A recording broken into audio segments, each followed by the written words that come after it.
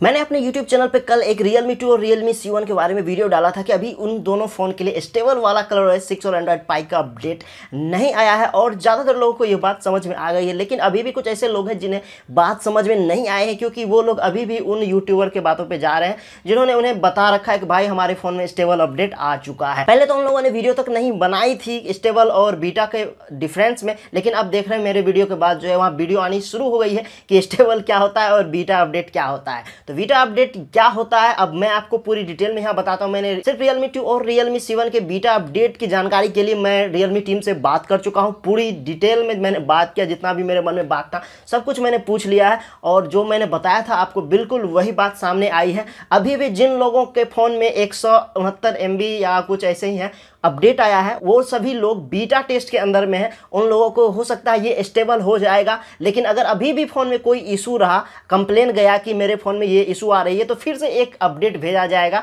कि हाँ भाई ये दिक्कत है और फिर से उन लोगों के फ़ोन में अपडेट आ जाएगा। लेकिन इसका मतलब ये नहीं होता कि वो स्टेबल हो गया है। स्टेबल तभी होगा जब ऑफिशियली सब लोगों के लिए रोल आउट कर दिया जाएगा, ट्वीट आ जाएगा, उसके बाद आपको Realme कम्युनिटी में आपको फाइल दिख जाएगा कि जी हाँ Realme 2 और Realme C1 को हम ऑफिशियली जो है आप स्टेबल वाला अपडेट रोल आउट कर रहे हैं और इसे होने में अभी भी एक सप्ताह का समय लगने वाला है, जिसकी जानकारी मुझे Realme टीम से मिली है कि अभी भी स्टेबल अपडेट Realme 2 और C1 के लिए एक सप्ताह का समय लग सकता है, क्योंकि अभी बहुत सारे अलग अलग तरह के कंप्लेन आए हुए हैं। कुछ लोगों के फोन में बीटा टेस्टिंग वाले में कैमरा में कुछ इशू आया है, कुछ लोगों के बैटरी में कुछ प्रॉब्लम आई है, तो कुछ लोगों का टच रिस्पॉन्स में कुछ इशू हो रहा है, फिंगरप्रिंट में इशू हो रहा है, तो बहुत सारे हैं जिसको ठीक करने में थोड़ा समय लग रहा है और जल्द ही स्टेबल वाला अपडेट रोल आउट हो जाएगा। तो अगर अभी भी आप नहीं समझे हो स्टेबल और बीटा का डिफरेंस तो समझ लो, जिन लोगों को अपडेट मिला था 1.99 GB वाला बीटा रजिस्ट्रेशन करने के बाद, उन लोगों को ही 169-170 MB वाला अपडेट दिया गया है। जितने भी कंप्लेन हुए थे उसके आधार पर उसे फिक्स करके दिया गया है।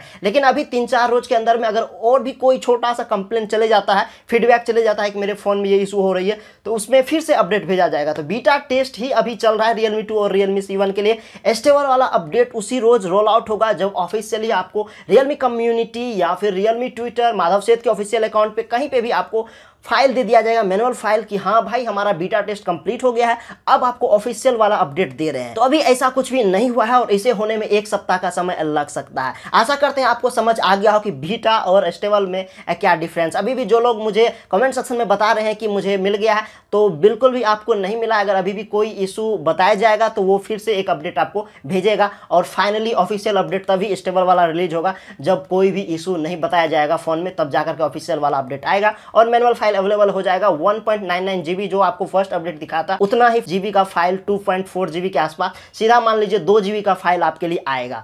तो अगर आप इंतजार कर रहे हैं Realme 2 या Realme C1 के लिए स्टेबल वाला अपडेट, तो इंतजार खत्म होने वाला है। अगले वीक आपका खत्म हो जाएगा, क्योंकि अगले वीक कंफर्म है कि स्टेबल वाला अपडेट सबके लिए रोल आउट कर दिया जाएगा। ये जानकारी मुझे मिली है Realme टीम के द्वारा। तो उम्मीद करते हैं आज का वीडियो आपके लिए इन्फॉर्मेटिव रहा। तो जरूर से वीडियो को लाइक और शेयर कीजिए और जो लोग अभी भी नहीं समझ पा रहे हैं उनको अच्छे से कमेंट करके समझाइए। जिस तरह का भी आपको कमेंट करना पड़े जाके कमेंट कीजिए और बताइए कि स्टेबल और बीटा का क्या लफड़ा चल रहा है। तो अगर आपको हमारा कंटेंट अच्छा लगा तो चैनल को सब्सक्राइब कर लीजिए, क्योंकि हमारे चैनल पर आपको अपडेट रिलेटेड सारी जानकारी दी जाती है। और अगर शेयर कर सकते हैं तो शेयर भी कर दीजिएगा। तो मिलते हैं अगले वीडियो में, तब तक आपसे विदा लेते हैं। तब तक के लिए जय हिंद, जय भारत, टेक केयर। अच्छे से समझाइए।